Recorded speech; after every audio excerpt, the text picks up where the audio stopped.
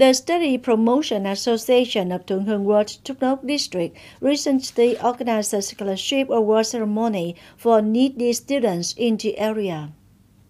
From the source of mobilization, Thuận Hưng Education Promotion Association awarded 48 scholarships, each ranging from 500,000 to 600,000 dong to primary and secondary school students with difficult circumstances in the area with a total value of over 24 million dong, thereby supporting and empowering children to continue going to school and studying well in the new school year 2023-2024.